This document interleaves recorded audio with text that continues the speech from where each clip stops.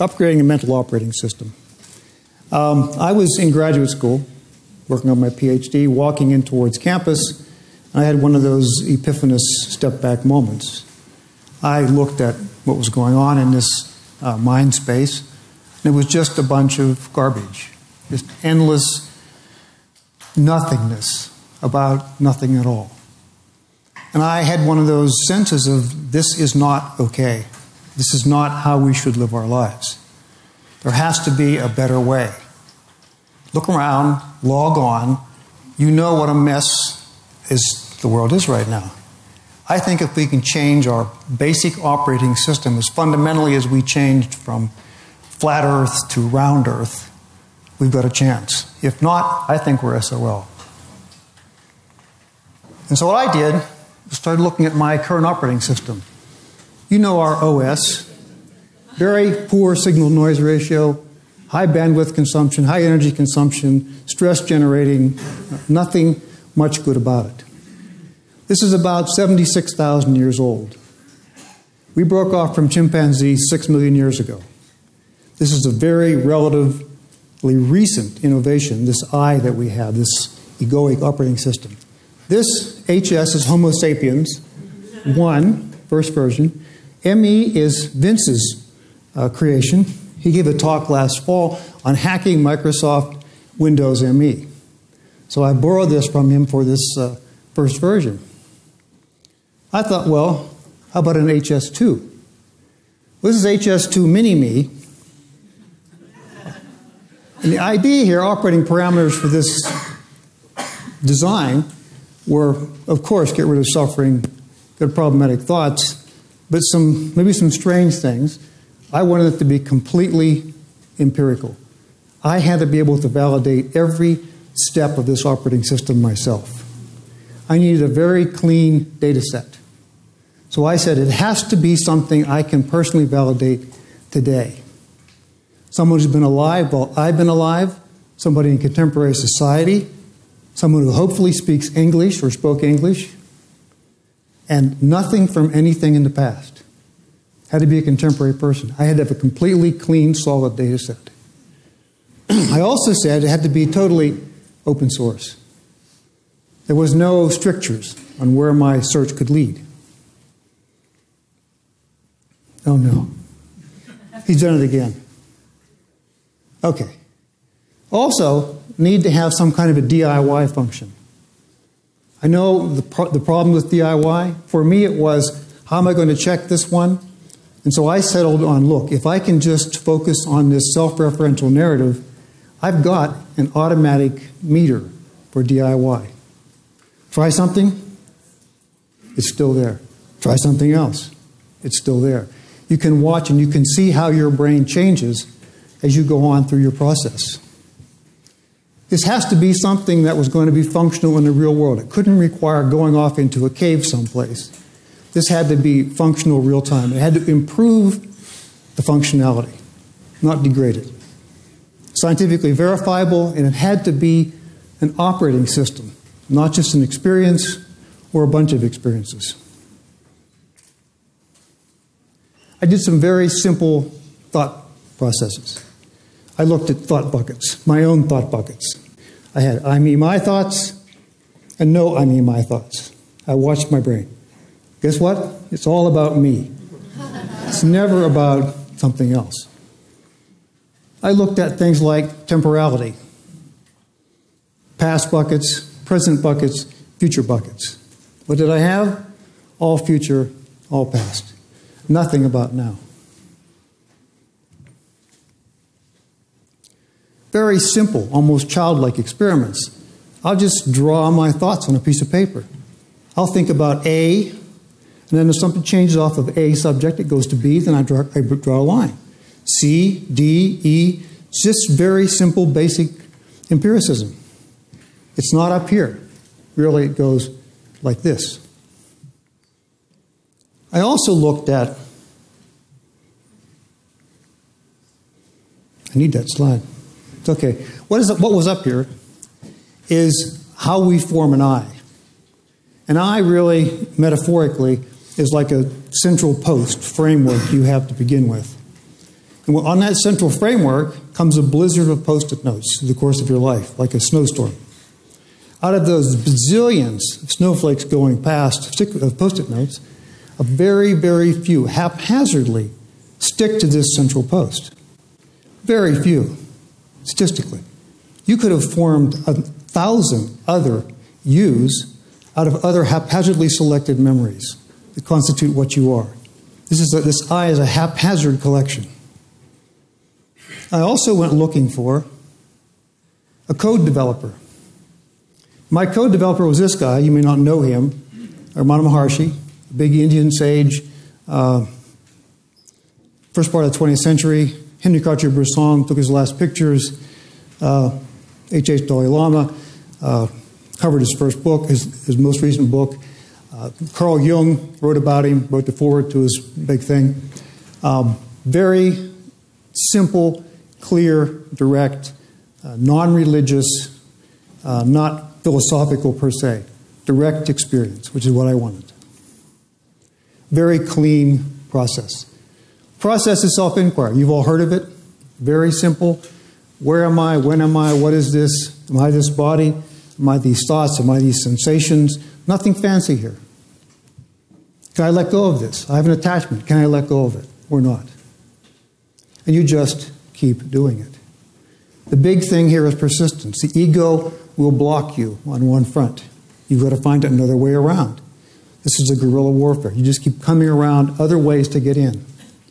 My book, which is downloadable for you, there's so many ways to go into this thing. You can do it with breathing, with asana, with pranayama. You can do it with chanting. There's a lot of ways in, and you'll need them. What happened after 20,000 hours, slow learner, was this. My self-referential blah, blah thoughts just stopped. They just fell away. The big surprise to me was that at the same time that narrative fell away, my self-referential, processed desires and fears fell away. And they haven't come back in 15 years, except for these situations here.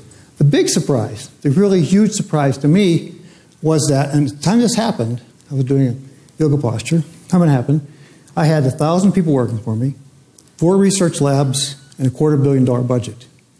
And I had no narrative. And I thought, how am I going to go into work today? So I went into work. I thought, well, they'll see something. Nothing. They saw nothing. My big surprise that I was actually better functionally than I had been before. I wasn't losing all this bandwidth. I wasn't having all this narrative going all the time. And I was present for all the meetings. Fully 100% present. I was the only person in the room that was actually there. And it's a big advantage to actually be present for the meeting. It's been this way for 15 years. And it really is just this deep quietness inside, and yet you can still, we'll see in a second here, you can still do all your problem-solving, planning functions, even better than before. I checked around, other people, contemporaries who have talked about this same thing, about being free of thoughts. I'm not going to get this bottom, I guess. No, I'm not.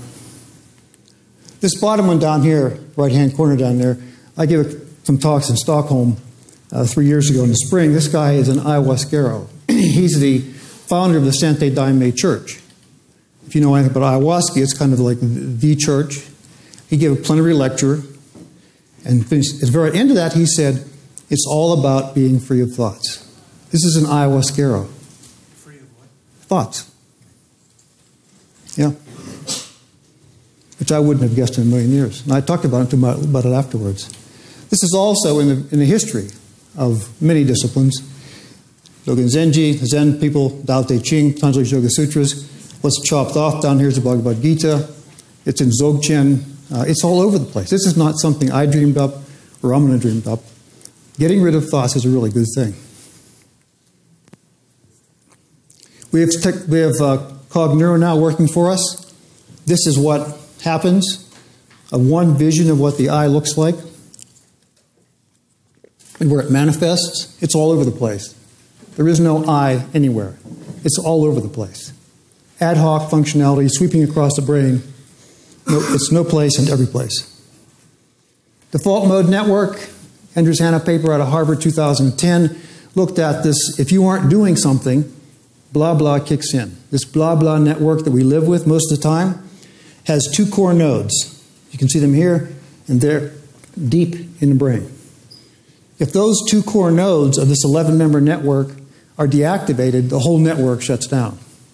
These 11 centers are all hooked together, but it depends upon these cores. This one core, subnetwork, gives you self in time. The other one gives you self and other. Self in time, you present, you past.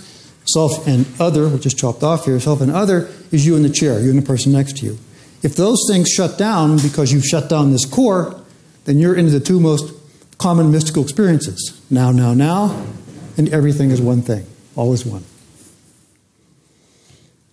Paper 2007, Farb, Toronto, mindfulness meditation, 2 months, 45 minutes a day. Blah, blah, blah. They meditated for 2 months. This other network generated, came online. This other network is tasking network. Now, now, now, task control network, task positive network. Great. Oh, bad news, when they stopped meditating, blah, blah came back. Fast forward 2011, a project at Yale I'm heavily involved in, both as a subject and as collaborator. Theravadins, 10,000 hours, 3 common Theravada meditations. Same thing happens, shut down the 2 core nodes, blah, blah stops. Big difference though. This time is in between runs in the fMRI, it stayed shut down. But we had persistence, albeit with 10,000 hour Theravadins, across time frames when blah, blah should have kicked back in again. There's a lot of work going on now in these 2 networks. We've got a new thing called Granger statistics, which actually looks at fMRIs in a temporal way and can determine which way the communication is going between those 2 centers. What this shows, this paper is only 4 months old, is that if this default mode network, if blah, blah is dominant over now, now, now tasking, you get very poor accuracy and very poor response times in your tasks being performed. Contrary-wise, task positive, it wins out, the opposite happens. Everything gets better. Better tasking, better performance. The first mode, default mode network, overwhelmed task positive network, we believe that's ADHD. We also believe it's autism spectrum disorders. There'll be a lot more work coming out on this. This is really a hot paper right now. We have a very interestingly, adaptively developed, strange arrangement for our capacities. We have a very tiny DRAM sitting on top, which can handle working memory, which is up in here, 7 plus or minus 2 things at a time. Amazingly, across all cultures, across all languages, 7 discrete bits of information. If you can solve your problem 7 plus or minus 2, you're good to go. You can stay up there. On the other hand, if it gets bigger than that, it goes offline. Your massive parallel processor with huge data storage capacity kicks in and solves the problem. It's like the rider on the elephant, the press secretary on this huge processor underneath it. Very small GUI. It's a reason why we did that evolutionarily, but a very small GUI and a huge processor underneath it. If you have a very complicated problem, like trying to solve 1, 2, 3, JKL, 4, N, where you have to have an aha moment, some kind of discontinuity in your solving, you've got to find some other way to do it. You frame the problem up in this GUI, it goes offline, and what happens is back here in this right quadrant, the problem gets worked on. This is the EEG. 2 good papers, Cognitive Neuroscience, Steth Bhattacharya, 2009, 2010. EEG back here, you can see the betas decrease, working on a problem. The problem's getting solved, moves up to the front, gammas kick up over 30 cycles per second. You can see they're active here. And 6 to 7 seconds before you know you've solved the problem, they can tell you the problem's been solved. And then you will jump up on top of the thing and say, I, the writer, have solved this problem. What a fantastic thing I am. This no-thought space is not some dull existential emptiness or void. It's not shunyata, who used to translate the Heart Sutra. I ask my people I work with in a university town who've done a lot of drugs. So let's rank sex, drugs, and persistent this study of non-duality, persistent non-duality, and see how those rank out. Well, you find out that, in fact, these people are all, they've done, some of them, everything you can spell in psychedelics. And they rank sex as an 8. It's a typical relative pleasure. And this is 9.7, really, psychedelics. And above that was this persistent non-dual state. They gave it a higher pleasure rating than psychedelics or sex. I know what's going through your heads. Mystically speaking, there's a scale called Hood Mysticism Scale, which goes from 32 to 160. A doctoral thesis was done on a bunch of us who were persistent in this non-dual state, not having these thoughts. And we ended up with an average score, 36 of us, of 152. 9 of us had a score of 160. Of those 9 had 160, 5 of us had that way 89% of the time or more. So it had become our operating system, this very mystical space. Psychedelics users, contemplatives, and what's chopped off here are psychotics, but they all scored slightly less than the persistent non-duals did, and theirs is experiential. What we do is continuous. The big questions are, why aren't more people getting this? I'm working very hard to get, you don't have to do 20,000 hours. We've got to find some way to make this real for people. Fortunately, we found a way, we're finding ways to do that. I was floundering around in the dark. I had 2 Zen masters, but this was not what they had done. So they could not coach me. They could do this, and they did, but they could not coach me along the way, so I flailed around in the darkness for a long, long time. It's much easier now. One guy, it's on my blog, that he's got 2 years of social meditation, worked with me for 1 year, just emailing back and forth, 1 phone call, and he's spending days at work, responsible job, wife, kid, no thoughts. Days of work with no thoughts, and loving it. The question will be, though, the first one, do you really want to be free of your suffering? Because some people do not want to be free of their suffering. Really? This is the big pushback I get right now. People have told me in conference I just spoke at in the Netherlands, you're inhuman. I mean, human people suffer. You're not suffering, you're not human. Which seems strange from a Buddhist perspective. Second one, can you let go of your attachments? This is the place where the rubber really hits the road. You can let go of, maybe watermelon in Christmas, in December time, but many things, you walk down that list of, can I let go of this? Can I let go of this, this, and this? And it needs to be, in my experience, a conscious pursuit of what the attachments are that are left and getting rid of them. There are devices to do that, there are protocols to do that, but this is really where it gets tough. Something else that really scares folks, what scared me too, is this last one. Can you live without illusion of free will? Most cognitive neuroscientists now would say there is no free will. We've pretty well demonstrated that. The problem is, how do we tell people?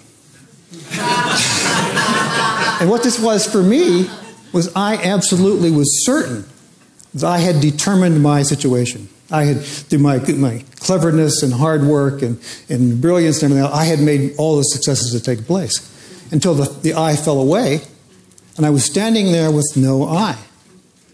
And you just face know what happens. What am I going to do? I obviously wasn't in control then because there was no I here now. I had no sense there really was an I before. I just didn't know it. And so you're sitting there.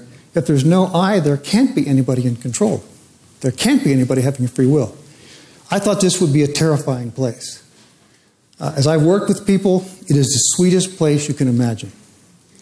You wouldn't believe that, but it is, because what you say is you can say, well, I can let go of all the responsibility for all the past things, the bad things I think I did, all my sin and karma. And surprisingly, it doesn't throw you into Bacchanalian revelry. It just doesn't work that way. So these are the 3 main barriers. If you can get past those, you can go a long ways down this path. However far you can go, you can begin seeing your thoughts deconstruct, the kind of thoughts you have deconstruct, the intensity of the thoughts, how closely they are wired together, what they're about. You can see all that change as you begin to work your way down this path. It's not nothing happens until 10 or 20,000 hours, and then something happens. Stuff happens almost immediately. One thing people say, well, aren't you worried about being non-compassionate? Well, my experience with this too is we are coded into getting dopamine for being compassionate. The earlier talk was about getting tweets. Okay, I have to quit. Anyway, compassion, if you come to compassion with complete emptiness and presence, you don't bring an agenda with you to that compassionate moment. You really are there, fully present, second to second, with whatever needs to be done. And in my experience, a much higher quality of compassion emerges without an agenda. Thank you.